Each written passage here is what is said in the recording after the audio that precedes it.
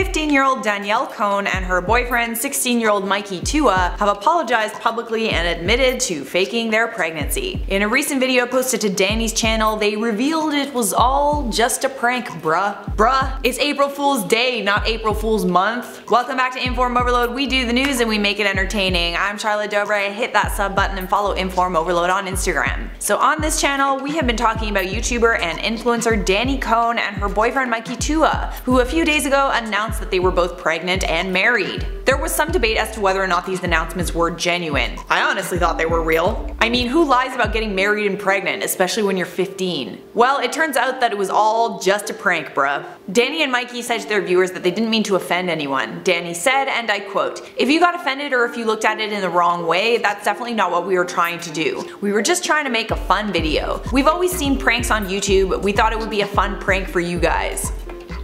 Right. But the difference between their pregnancy prank and most other pregnancy pranks on YouTube is that both Danny and Mikey told their huge social media followings that they were both married and pregnant. Not to mention, there's another aspect of sauciness because this couple is very young, arguably too young to be married or have a child. When you have millions of followers, you sort of have an obligation to set an example for those followers, especially when those followers are teens. And teen pregnancy is not a joke.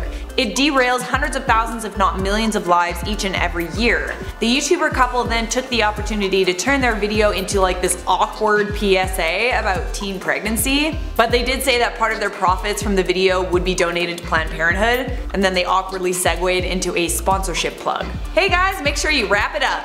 And also, drink this energy drink, it's really tasty. Hey guys, make sure you wrap it up.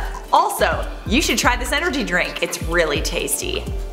Alright, so I think you guys know how I feel about this, so now I'm going to tell you about how this apology was received by Danny's fans, many of which pointed out that faking pregnancy is nothing to laugh about because many people are faced with the challenge of infertility. You been pranked, guys? Girl, the reality of how effed up this is really gonna hit you hard if God forbid you struggle with infertility one day. I would do anything to be pregnant, as would many women out there who are struggling with serious issues, whether it's infertility, miscarriages, stillbirths, so many awful situations, and you're joking about it. You should be ashamed, as should the adults around you. Grow up. This was nowhere okay. There are people who become homeless because they get pregnant at your age, or even worse things. You can't make fun of such a sensitive topic as this one and expect people to support you. I was one of the few people who didn't laugh at you and defended you, and honestly I regret doing it. I will take this opportunity to say that expecting Danielle and her boyfriend to be mature about something like this is a bit overreaching. I mean, they are, after all, very much children still, but it's actually the adults around them, specifically Danielle's mom, who's also her manager, who should have advised against this little